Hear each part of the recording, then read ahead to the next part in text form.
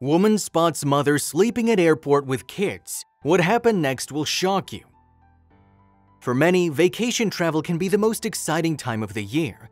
But for those traveling with children and also dealing with financial instability, it can be a stress-filled experience.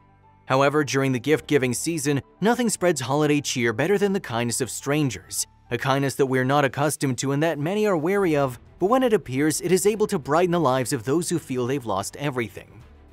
Sin Simone was a 41-year-old single woman who'd spent half her life on an airplane, traveling from one city to another on business. Simone considered herself a philanthropist, a lover of travel, Japanese food, and video games when she had free time. Sin was a public relations manager for a large media company in Los Angeles, which required her to be on the road almost every week, meeting with new partners and growing her company's brand around the world.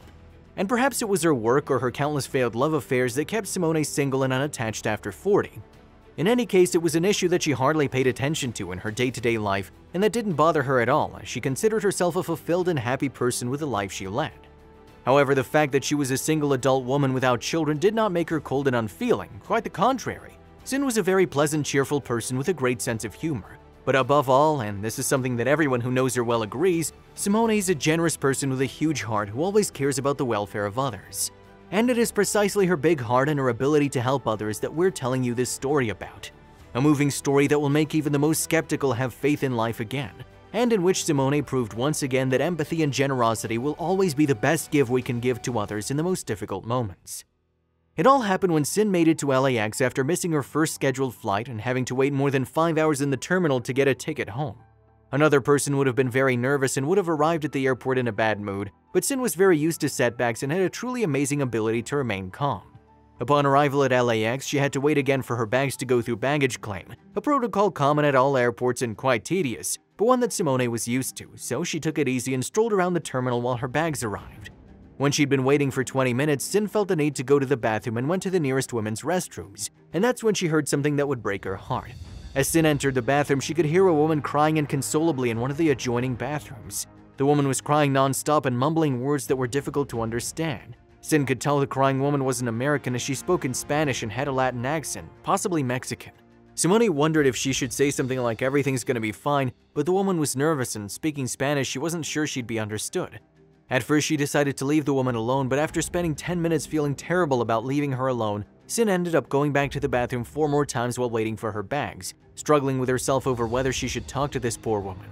It's none of my business, she's probably crying over something personal that's none of my business, besides she probably won't even understand me and I'll only end up scaring her, she said to herself, trying to convince herself that walking away and moving on with her life would be the right thing to do.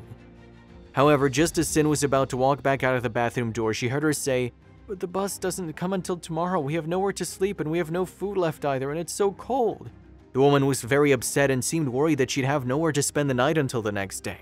Hearing her say that, Sin felt her heart shrink. Instantly, she knew she couldn't just sit on the sidelines and wanted to help the woman. She walked over to the door of the bathroom where the woman was locked and after knocking on the door asked if she could help. "My name is Sin Simone. I just arrived from San Diego and I'm waiting for my bags. Forgive my boldness, but I heard you crying and couldn't help but hear your conversation. If you need help, I could help," Simone said softly on the other side of the door. There was an awkward silence broken by the sound of the door latch. On the other side, Sin was met with something truly desolate. In the bathroom stall was someone else. When the door opened and Sin peeked in, she could see a mother sitting on the toilet and leaning over her son, a boy who wouldn't have been more than 3 years old and was lying on a small blanket she'd spread out on the floor. But that wasn't all. The woman was also carrying a sleeping baby barely a few months old attached to her chest in a small backpack. Simone had to hold back the urge to cry. Throughout her life, she'd faced all kinds of challenges, but she'd never been in a similar situation. She felt very sad to see the woman there alone, so she tried to offer her help and get her and her children out of there as soon as possible. The woman was looking at her with wide eyes, and Sin wasn't sure she understood her. She was frightened and held her baby tightly to her chest. The child on the floor was looking at her suspiciously and clinging to his mother's leg. "Don't be afraid, I just want to help. I have plenty of money to take care of the 3 of you. Please let me help you," Sin repeated to the woman, trying to speak so that she would understand her better and smiling at her so she wouldn't be more scared. The woman seemed to begin to understand what she was trying to tell her and stopped crying. Next, Sin asked her if she had Zelle or Cash App so she could send her money, but the woman didn't. "I have hardly any money, no modern cell phones. I just want a place for my children to sleep and not be cold. They're hungry and it'll soon get dark outside," the woman explained in clumsy English, but Simone was able to understand her without problem. Sin moved a little closer to her and the children, trying to make her understand that she just wanted to help them get out of there, and continued to tell her, "I live near the center of town and I know a beautiful hotel where you can stay overnight until tomorrow. You don't have to do anything and you don't owe me anything either. You just have to come with me. I'll take care of everything for you." Simone told her gently, trying to gesture as much as possible to make her message clear to understand. "You want to help us? Do you want to pay for a hotel, but you don't know us?" answered the mother with a trembling voice and an incredulous gesture. It was very difficult for her to understand why a complete stranger would offer to help her and pay for a hotel room. Sin understood the woman's distrust and smiled at her. She was sure that the poor mother had not had much luck in her life and that she must not have met very nice people in all the time. Simone was determined to help her forget that, if only for a day. So she tried to explain the reasons for her generosity and convince her to accompany her to a nearby hotel. "I help you because it is what all of us who can do should do. I'll help you because it breaks my heart to see a mother hiding in an airport restroom fearing for what might happen tomorrow. I'll assist you because I can and because I won't be able to keep looking in the mirror if I don't and go on with my life as if nothing of this happened. That's why I want to help you," Simone told her with great determination and gentleness in her voice. The woman looked at her as if she had seen an angel pass by. "My name's Sin. I live 20 minutes from here and I can make you and your children safe with a bed and food until tomorrow. Even if you needed more assistance, I could help you too. You just have to ask, okay?" The woman just nodded and smiled. She then did as Sin instructed, and she and her children spent the night at the Marriott, just as Simone had promised. The woman, whose name was Luisa Dominguez, was of Mexican origin, and although she didn't want to give her any details about what had led her to be locked in the airport bathroom, Sin knew perfectly well what it was all about. She didn't need any explanations. It was enough for her to know that they would be fine there and that her assistance would help them overcome whatever their problems were at that moment.